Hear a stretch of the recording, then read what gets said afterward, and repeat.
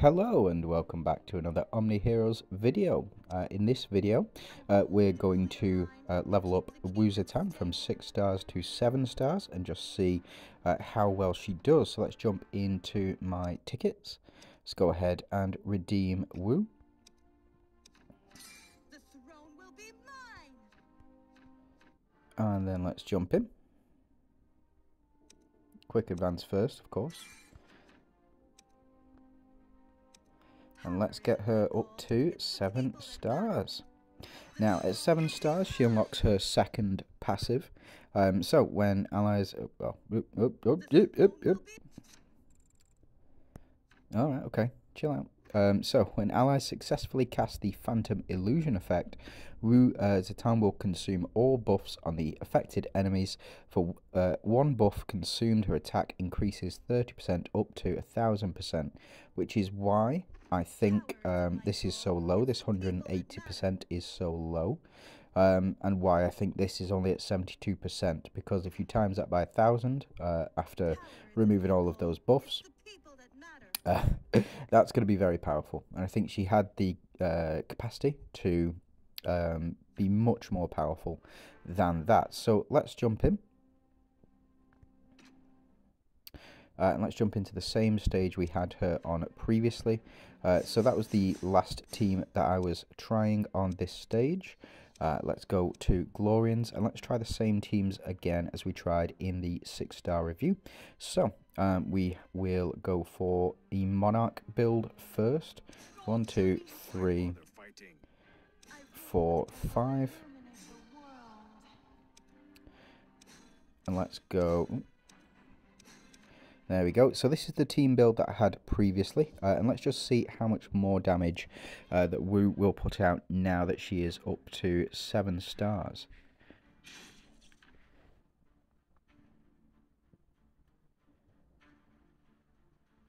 I still think I've just made, well, I've just sent CS, well, the customer service an email to pass on to the devs with regards to a visual indicator for her damage reduction. Because it's a 75% chance and it's not guaranteed, we don't know if she has applied a 75% damage reduction to the team or if she has not. And I've just asked that they add in a visual cue for this effect, something like an aura or something below, to allow for. So 413 million, it's not bad. She's outputting more damage than Lee, and around the same damage as Talinas at the moment. So I think she's doing alright. I think she's going to put the damage out, but as you can see, we need to apply the Phantom Illusion effect more than once. And because she does it on her ultimate, she doesn't do it on any other. We can only do that once every 3 rounds. So something to keep in mind. This team seems very effective. Very, very effective. And she's Audrey's done basically the most, and then Wu is doing just a bit less. She actually output more damage than Talinas. Now, my Talinas does have all dodge runes, so keep that in mind. But Wu Zetian putting out more damage than Lee. My Lee has exclusive runes and is at 10 stars as well. So he's very powerful at this state, or in the state that he's in at the moment. It's respectable, and Wu is putting out more damage than him. So let's jump into the second team that we tried. This was another Glorians team. What we can do, if I had Cleo up to 8 stars soon, I promise I promise very soon, then we could have Cleo in instead. So in this particular setup, something like this might be for the best, but let's try Ariana in this spot here. In fact, no, we tried Atrops last time, so we'll try this team again. Let's put Gloria in this front slot as well, and let's go ahead. I don't think, again, we don't need to change the relics up, so let's just see how much damage she's outputting in this one. Now, do I think that you should be summoning for Wu? I don't think she is a similar case as to Dahlia. Dahlia was so required that I had to suggest people summon on her. But with Wu, I think you can skip her in order to go for Cleo, because we know that Cleo is coming soon to the Oath Recall. If you are going to summon on the Oath Recall for anyone and you don't intend to summon, or if you only intend to summon once this season, then I would suggest going for Cleo over everybody else, over Hades, over Wu, over... Yeah, 1,000. That's all right. That's good. That's very good damage, and that's with the debuffs being removed as well. I wonder how she'll work with Aphrodite. But yeah, just to clear things up, yeah, I do think that you should be summoning for Cleo. If you're only going to summon once on Oath, I think you should summon for Cleo. I do really think that she needs to be up to 8 or 9 stars, preferably 9, because you do get the secondary active increasing up to 50% as well. I really do think that people need to go for her over any of the other units at the moment, and the same is true over the course of the next couple of seasons as well, until you get her up to that 8 stars. So yeah, I think this is a good team. Let's take these two out. Let's go ahead, put Astrid in, and we will put in Ophelia as well. Where have you gone? There you are. And we'll just see how much damage that we can put out on this. So bear with me.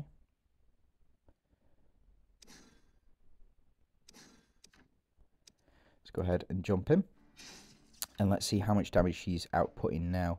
Now remember this. So Wu will get much better in PvP. So what I mean by that is PvP. Wu is going to start to steal more and more buffs every time she does cast her ultimate, which will increase her attack even more. I think she's going to be absolutely fantastic in the new seasonal synergy, the Enigmas, because you apply that. You apply the Phantom Illusion effect quite often in that, so she'll have a chance to build up much faster as well. Fortunately, I think the damage reduction has kicked in, because we're not taking altogether too much damage from them. Shields aren't going down at all. We do get the double attack increase, so let's see how much damage she's actually putting out here. Yep, that's not bad at all, and she steals one. So she's outputting more damage than Astrid, looks like, and Ophelia as well in that same spot. So yeah, very powerful effects, and I think she's a very good unit, very good. If you do want an additional ethereal, an additional Glorian, then she is good to go in the she's good to go in the Monarch build. She's going to be the one doing the damage in the Monarch build. I know Lee does build up, and Audrey builds up as well, but I do think Wu will be putting out a lot of damage on that team, as well as giving that 75% damage reduction. So just something to keep in mind. Now let's go ahead and jump into some PvP. We'll go into Yggdrasil, and let's go ahead and challenge. He's got the highest storm. You've got the highest power level, and yeah, I think we can have a look, see here whether or not we can add in Wu, whether or not she fits in this lineup. So we'll take these out. We'll go for our Monarch build.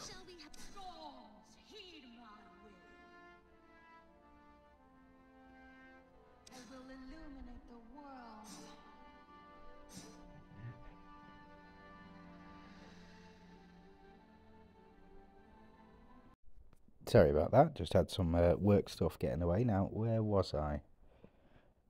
Ah, yes, well, this is a good team, I think. And we'll try a couple of other setups and just see how well it works.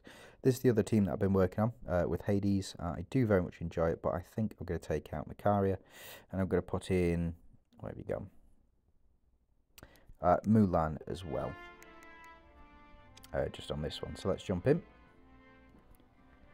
And let's see how well the team does. So Storm, very powerful team builds, very powerful setups, good setups as well. Avengers, one of the top teams in the game. But it looks like we're doing a lot more damage than we would normally do. Yeah, we're doing a lot more damage and take a lot less damage as well. So it must have kicked in. It's just a shame that it's an unknown. It's an unknown quantity, so effectively you can't see whether or not that buff has kicked in. But yeah, we'll just have to see. Now that's a good point. Does Lachesis...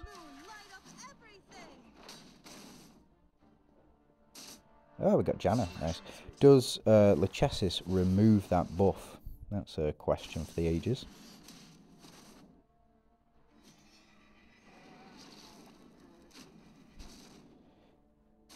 Okay. So we didn't really get to see how much damage she's actually doing, but looks like so Janna's down, and then she comes back. We do get the kills on them. They'll all come back, of course, as per usual. But that is Janna down twice now as well. I'll just see whether or not it kicks in this second time.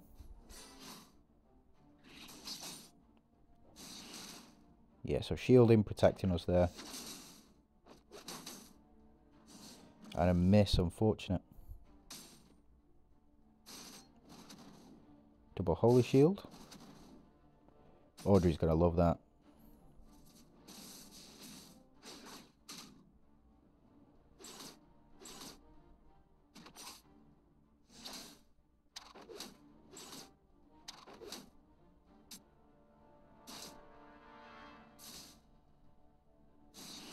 There we go. So we do take a lot of damage from Audrey. We'll just see how Wu copes without Audrey on the team.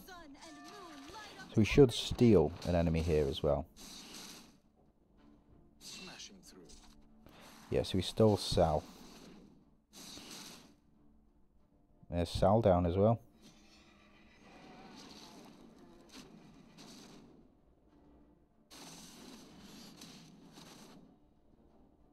Definitely not as powerful. This team is definitely not as powerful without Halissa on. But it is what it is.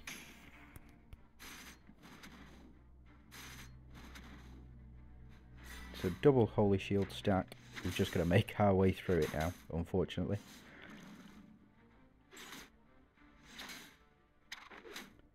There we go. Get our shielding.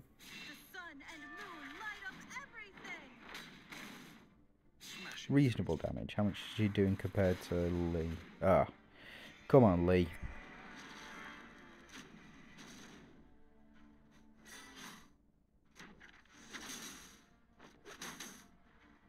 Yes, I think they'll be doing about the same. Unfortunately, the misses keep interfering, but it is what it is. There we go.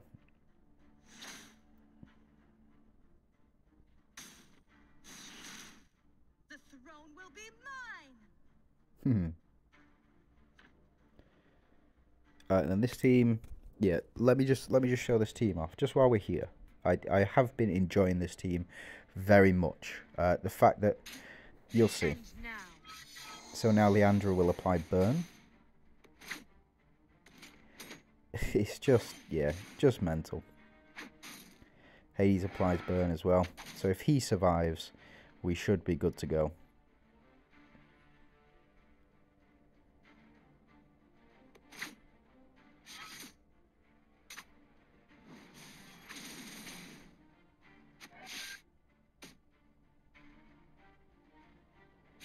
Be gone. This ends now. Yeah, let's apply all that burn. I absolutely love it. I really do. Holy shield stacks. Elma, of course. Because why would Elma need holy shields? Yeah, it's the higher rate of execution that really does it for Hades. So yeah, just getting them below 35% is not too difficult. And then the burn effect will kick in here as well. This ends now.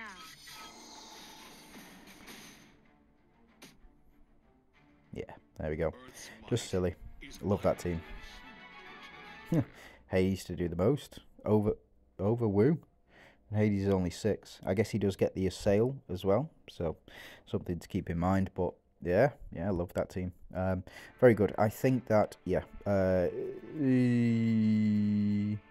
I don't want to call it yet, but I think that the damage reduction from Wu will seal it for me. I do think that she's slightly better than Hades, but Hades, he just brings so much to that Valiant's team. And also, in combination with the burn mechanic from Mulan, I think it is a very powerful effect indeed. So let's jump into Chaotic Space, and let's jump into this team here. So what we're going to do, take these out. I'm going to jump into you. Pop you in.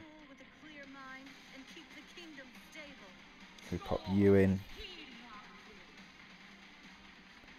Could do with another Glorian Monarch, to be honest. We don't have any.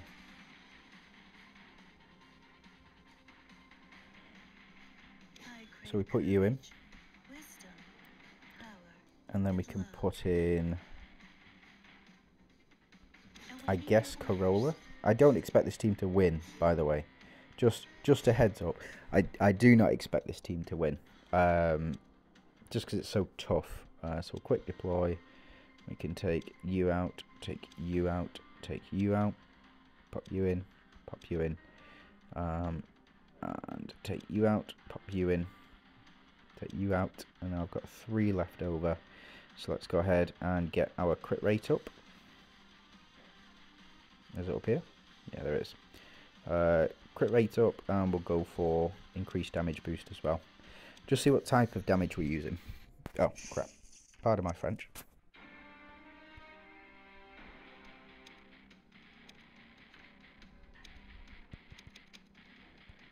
You.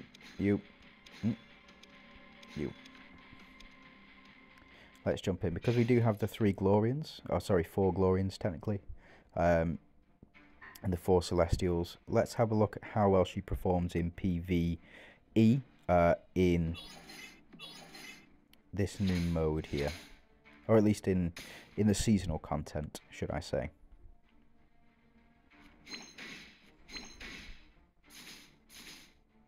Okay, so we're doing about 15k per attack. Now, are we going to go down very quickly? Maybe. Egypt's undying light. The sun and moon light up everything. The sun and moon light up everything. That's decent. Witness ultimate beauty. Witness So they're doing about the same damage. And let's compare that to Talinas here. So doing less than Talinas.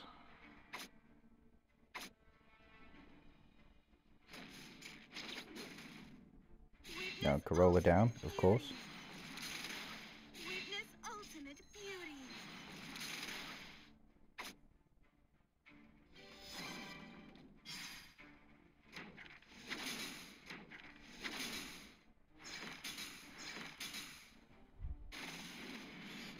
So doing more than Afro.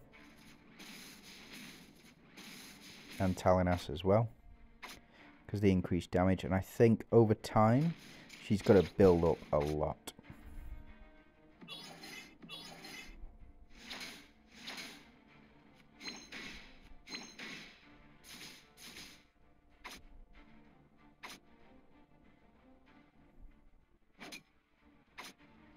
Egypt's undying light.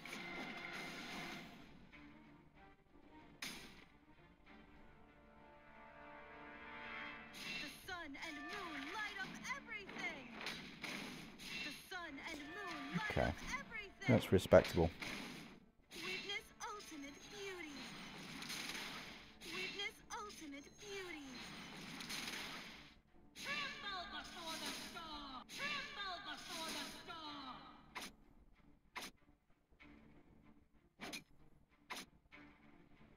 Yeah, she doesn't seem to be taking a lot of damage at all in this particular lineup.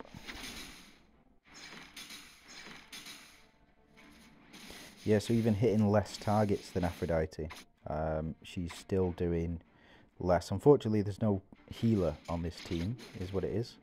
And unfortunately, Talinas down there. Witness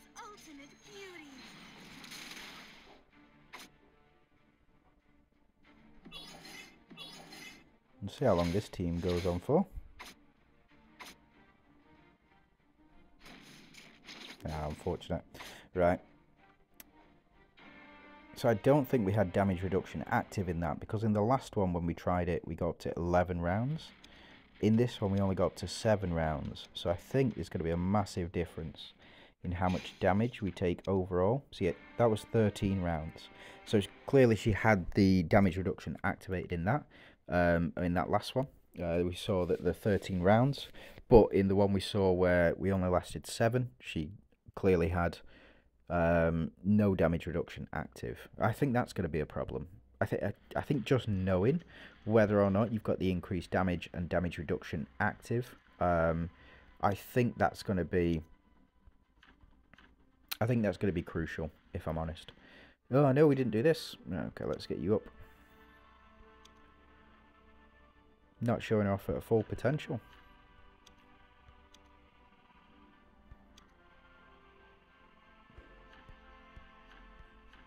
There we go. Right, okay, so I think that is where I'm going to leave it for this review. Do I think that you should summon for Wu? If you're gonna summon for anybody this season, if you've only got one unit you can summon for Cleo. Cleo will be out in around a month. So if we jump into the event schedule here, is this the right one?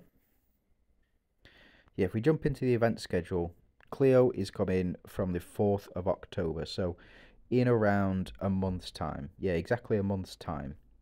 I think you should save for her if you can only summon on one. Do I think that Wu needs any more than 7 stars to be effective? No. I think she's very good as is. So yeah, let me know down below in the comments what you think of her. If you can like and subscribe to the video, be really appreciated. Thanks very much for watching, and you have a great day.